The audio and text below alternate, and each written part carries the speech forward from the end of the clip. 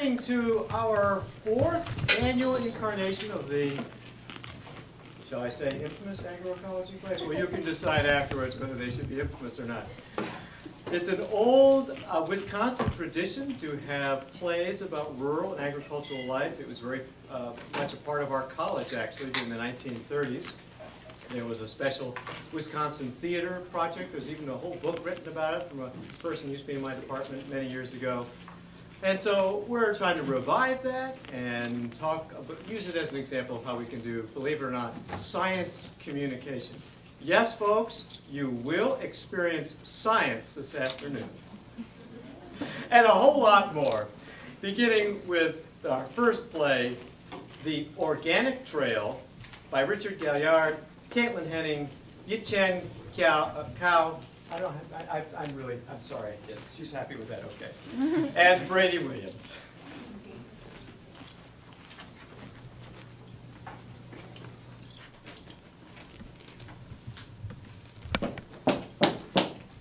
Timmy, go to help your father in the barn. You're supposed to be learning how to fix tractors. I can't right now.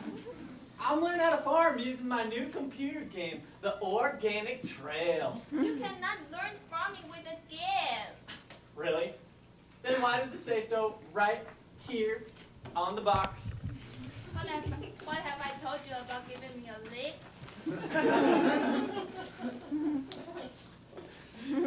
Okay, 15 minutes, and you need to go outside, okay? Yes, ma'am. Please choose your character, banker, seed company representative, or farmer. Definitely farmer.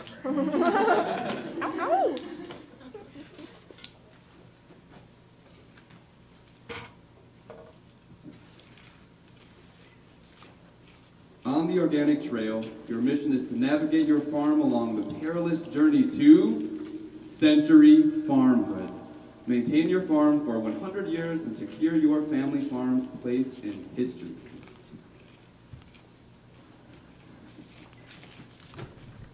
Josephine, I love you. You purchased 100 acres and 2 oxen. And I just bought 100 acres and 2 oxen so we can start a family that will live with the land for 100 years. Oh, Joseph, I love you too. But how can we do all the things like this? Well, I've taken out a loan from the bank. I bought a tractor and some seeds. And the only thing else I need is the sweat on my brow.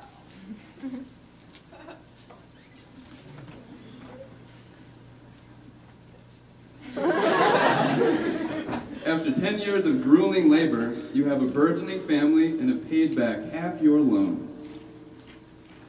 Joseph, you have no time for kids and me anymore.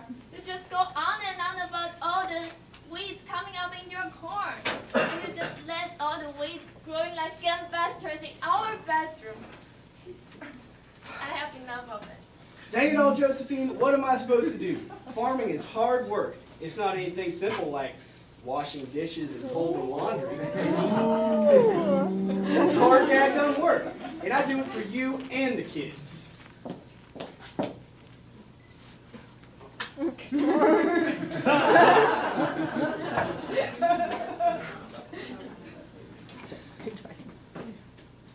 Why, hi there, Farmer Joseph.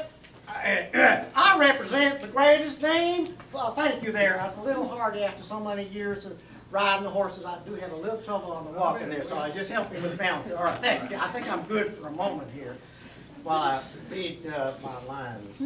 Anyway, so I represent the greatest name in agriculture. You know what name that is now, don't you? I sure don't. Monsanto, of course. Oh, yes, sir. Gum it is. Now, if you invest in our new herbicide, we can save you from all these sacrifices you've had to make to keep your fields clean. Well, what have you got? Well, we got 2,4-D. Yep. If it's good enough for our troops, it's good enough for your corn. Yep. corn. That's a 3-syllable word, you know. Corn. Maybe that's 4. I'm sorry, that's 4. However many you need to get through today. Well, anyways, yeah. So you want it? What do you think? Well, I don't know. Do you think 2,4-D will take care of all our weeds? Well, that's what I'm saying. Monsanto can cut your workload in half. Miami can cut your husband's workload right in half. Yep. You can A, purchase a contract with Monsanto for $1,000 a year, B, buy a new cultivator for $10,000, or C, keep doing what you're doing. Well, let's give it a shot. Or else work might not be the only thing cut in half around here. All right, now you just need to sign right here where it says $200,000 to me, and yeah, that's great. Okay, good. All right. Yes, sir. Yes, sir. You won't be sorry now. Hey, Johnny! Yes, Pa, what's up? Be good and run down to depot and hook up our new 2,4-D. Because your mother and we're going to take care of some business. Sure thing, Pa.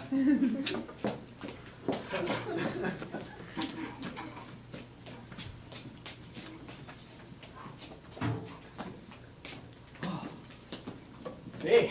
Well, you're Johnny, are you? Because you're maybe here to pick up your pa's new best friend. I guess so. Pa says this stuff will kill anything, even Canada thistle. I guess I gotta be pretty careful with it, huh? Oh, no, this stuff is safer than water. It is. Yep. Try it for yourself now. Don't worry if it spills a little bit. Don't worry about that steam and that melting it.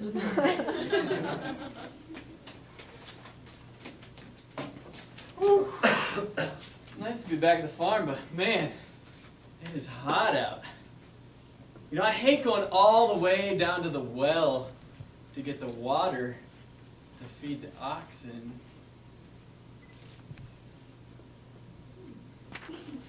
You did say this was safer than water.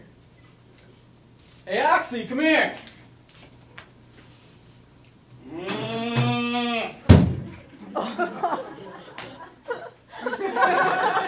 You try to water your ox with 2,4-D, your ox has died.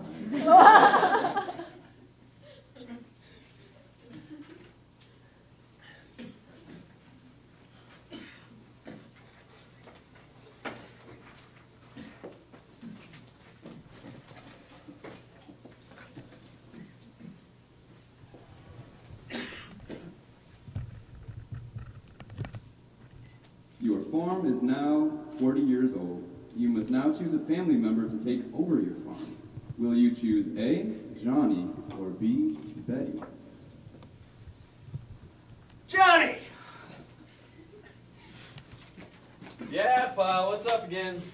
The time has come, my boy. I have done all of this for you. It's time for you to start your own family and take over the family farm. Yeah, about that.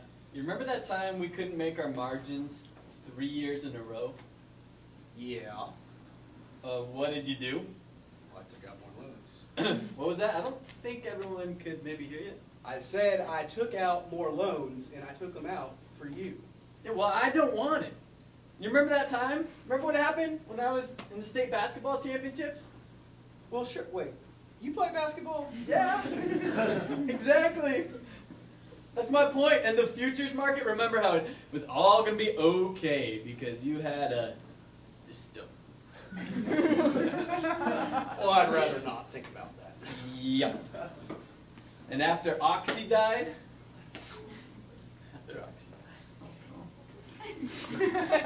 Oxette was never the same. She sold herself to the glue factory. And you used the profits to help pay off some of the debt on that new cultivator. That's true.